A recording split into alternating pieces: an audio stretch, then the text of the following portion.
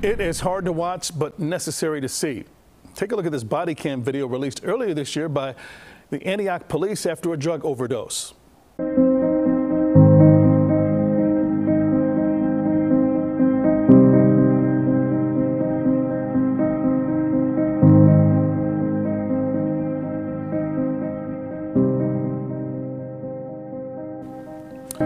Officers saving the life of an OD victim. Thankfully, after several minutes of chest compressions and Narcan, it worked. But the problem is growing with deadly consequences. Fentanyl-laced opioids being mistaken for safe prescription medication. Joining us live this morning is the Antioch Police Chief, Guttschow, to talk more about how his department is trying to get the message out about these overdoses. First of all, good morning. Thanks for being with us. Chief, your department, like so many around the country, has seen an uptick in opioid overdoses. And we're not just talking about big cities. These are smaller towns and villages. You just had 3 teens OD over the weekend. How do you prepare for this? How do you get ready to handle it? Well, really, it was some of these most recent events that we've experienced that kind of led us to recognize that we had to start having some of these tough conversations with our own community.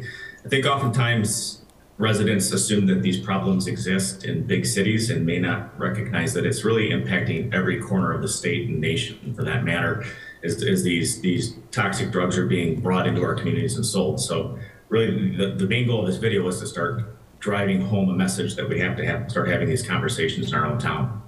So it sounds like it's twofold. I mean, there's an addiction issue, but there's also the distribution of these drugs coming into the community, right?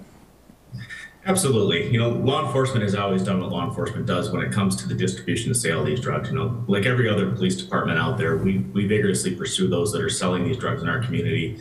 But we recognize that there's another component to this that's really trying to make sure that there's resources available to those out there that are struggling from substance abuse problems. You know, making sure there's access to Narcan, life-saving drugs is really, as law enforcement, our primary job is to serve our community, and by helping get this life-saving medication out to people, you know, it's just another way we can serve and help people and maybe give them an opportunity to get themselves ready to find help and get out of the addiction circle. And speaking of that Narcan, we know a lot of libraries have those vending machines where it's available in the unfortunate case of an overdose. But who else needs to be trained in how to administer Narcan? Well, really, I think everybody needs to know how to use Narcan. There's really no reason not to learn how to use this medication. It's safe. There really are negative side effects if it's given to somebody that is not suffering from an overdose. You know, in many medical systems, it's become part of a standard protocol for any person that's exhibiting potential signs of an overdose to give. You know, we recently reached out and worked with our high school district to make sure that they have access to Narcan throughout the school, have their administrators trained.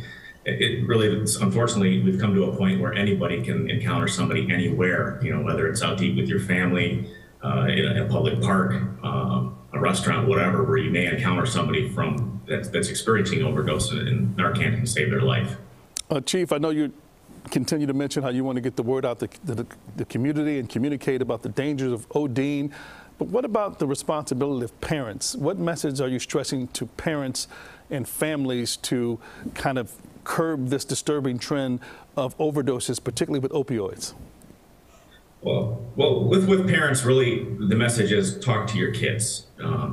As we started putting this messaging out, really kind of the overwhelming message we had is, you know, Chief, we never thought to have these hard conversations with our kids. And since this video launched, I've talked to numerous people in our community that's now sparked those hard conversations around the dinner table, talking to kids about how it can only take one opportunity, one pill can kill you. You know, these kids are getting these medications. They think that they're, you know, legitimate prescription medications, although they're not using them appropriately, and they may not recognize that they contain fentanyl, and it just takes a small amount of fentanyl to kill somebody. So really the message is talk to your kids, have them recognize the true dangers of these medications, and that it can only takes one time to have devastating consequences. Some hard but necessary conversations. Chief Jeff Guttschow from the Antioch Police Department, thanks so much for being with us this morning.